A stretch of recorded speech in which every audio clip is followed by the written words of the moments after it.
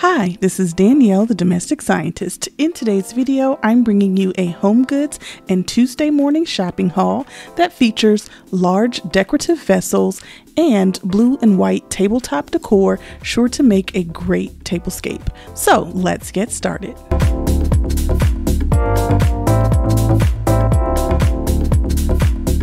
Alright, I'm so excited to show you guys the things that I found. First item I found is this blue and white table runner from Tuesday Morning. It was absolutely beautiful, had a bold pattern. I was a little bit intimidated by it, but it was the inspiration for all the other things that I purchased for the table. The next item I found was from HomeGoods, and it is this candle holder. It's really pretty. It's got like that branch theme to it, and it has like a hammer texture. So I thought it was really cute and kind of gives a little bit more of a casual vibe. So I thought it might pair well with the table runner.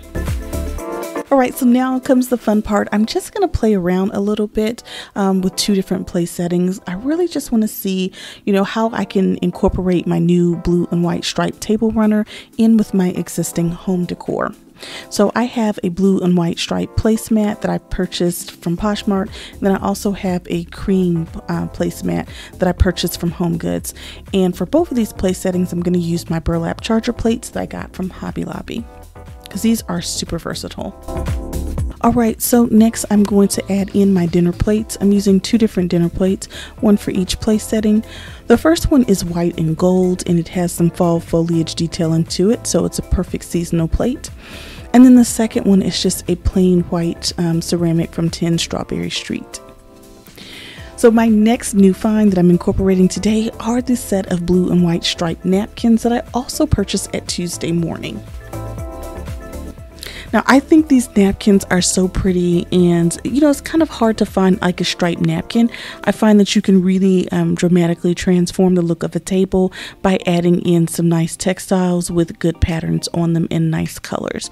So, I love a blue and white Chinoiserie look. So when I saw the stripes, I said this is something I could potentially use if I just want to pair Chinoiserie with stripes or to mix it up. But for today, I'm just going to work with stripes on stripes just to see what they look like together. Alright, so the last item that I found for my tabletop decor is a little bit of a repeat. I found these mini charcuterie boards at Hobby Lobby last year, and I did a tablescape with blue and white Chinoiserie, and I did 4 seasonal looks plus a bonus look.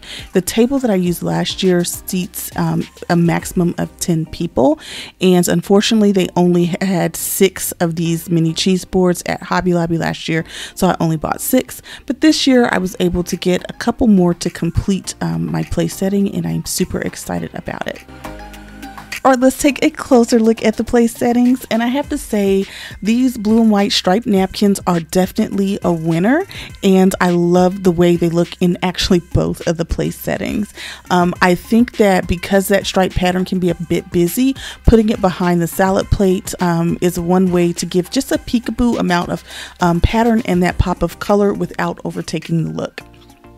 Now on the other place setting, I'm liking the stripes on stripes. I was a little on the fence about it because I typically don't want too much pattern going on, but I think the fact that you're only seeing a small amount of the napkin, and that also you have the charger plate and the dinner plate to kind of separate the striped napkin from the striped placemat, that it really kind of tones down the patterns, and so that they don't really work against each other.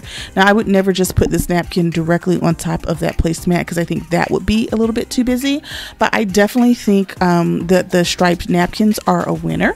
Now when you zoom out and you kind of look at both of the place settings with that blue and white table runner, I would say that I'd rather a solid placemat with this table runner. I think the stripe on stripe is a bit too much. I think maybe just mixing 2 patterns works. And then also I think that candle holder is gorgeous, and I'm already planning on using it as a centerpiece for an upcoming tablescape. So I think my tabletop home decor finds are definitely winners this time around. Leave a comment in the box below and let me know which place setting you like the most.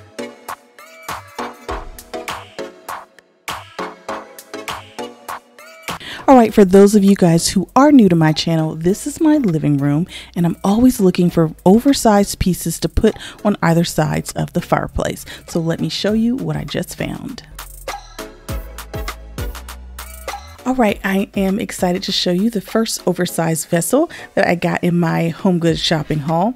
Now, this is a large wooden vase. It's made of several smaller pieces that are kind of put together. I really was impressed with the colors. It's really a cream color, but it's got some dark areas of blues and grays. Really gives you beachy vibes, and I thought this was a really unique piece. And of course, I was impressed with the width of it. Now, the box that it's in is a 3x3. And so I thought, okay, while this piece isn't super tall, it's definitely wide and is substantial enough to make an impact in this space. So I came up with a concept that maybe I should take those 6 boxes and decorate them with things that are in a series. So I'm thinking I'm going to do a series of large pictures in pottery. And so I happened to find this black vase at HomeGoods as well. Thought this was really pretty. I like the 2 tones. And to me, it has a little bit more of a transitional style. It doesn't give you that ancient Greek vibe. It kind of gives you more of a modern take on it. And so of course I bought it again in white, and I think this is going to be a great addition to my living room. Now I am on the hunt for some more to complete my collection of oversized pottery, but I think I'm off to a great start. So leave a comment in the box below and let me know what you think of my new oversized pottery and what you think of my idea of doing a collection of them in my living room. Now, I'm Danielle, the domestic scientist. If you liked today's video, be sure to like, comment, and subscribe. I will see you guys in the next video.